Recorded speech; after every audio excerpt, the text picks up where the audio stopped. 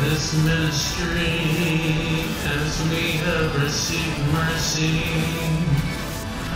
We faint not, but if our gospel be hid, it is hid to them that are lost, in whom the God of this world hath blinded the minds of them which believe not, lest the light of the glorious gospel of Christ, who is the image of God, should shine unto them.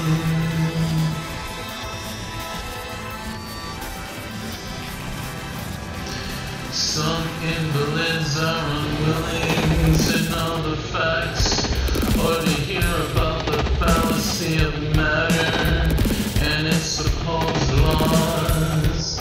They devote themselves a little longer to their material gods, cling to a belief in the life and intelligence of matter, and expect this error to do more for them than they are willing to admit the only living and true God can do.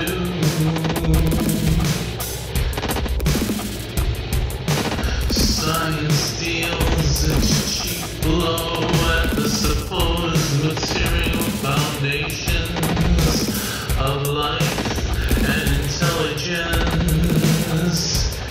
It dooms idolatry, a belief in other gods, other creators, and other creations must go down before Christian science. It unveils the results of sin as shown in sickness and death. When will man pass through the open gate of science into the heaven of soul, into the heritage of the firstborn among men? Truth is indeed the way.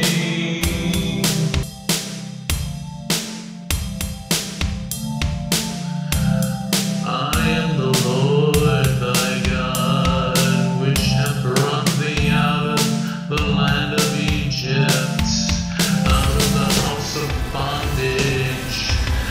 Thou shalt not take the name of the Lord thy God in vain, for the Lord will not hold him guiltless that takes his name in vain.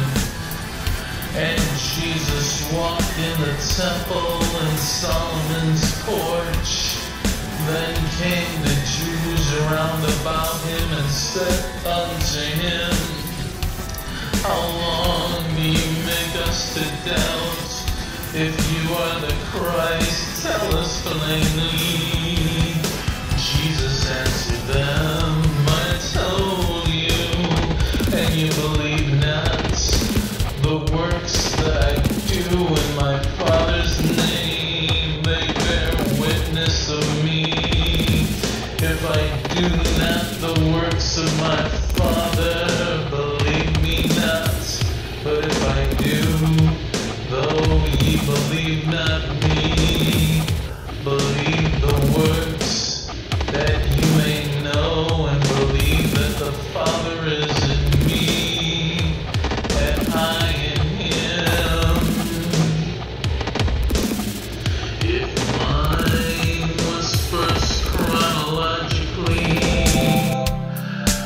is first potentially, and must be first eternally,